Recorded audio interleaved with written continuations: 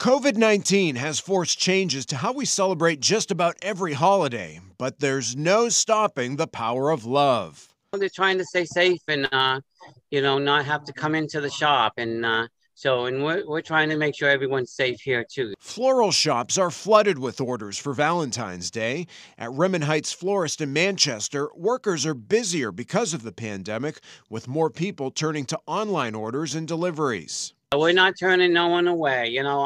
We're here until, late nights, and we're still answering that phone, and people are loving it. We can do out the back door into the trunk. We can go out the front door, curbside pickup, or do local deliveries too. True Confections, Candies and Gifts in Concord has already sold 600 chocolate-covered strawberries, with another 10 dozen arriving Saturday.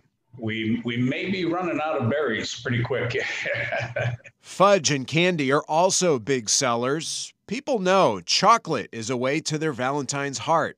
It's hard to really determine how much of an impact COVID is having. I'm sure it is having some impact, but our numbers so far for this holiday are up 25 or 30% from last year. And in this time of separation, it's a chance for people to show their loved ones they're thinking of them.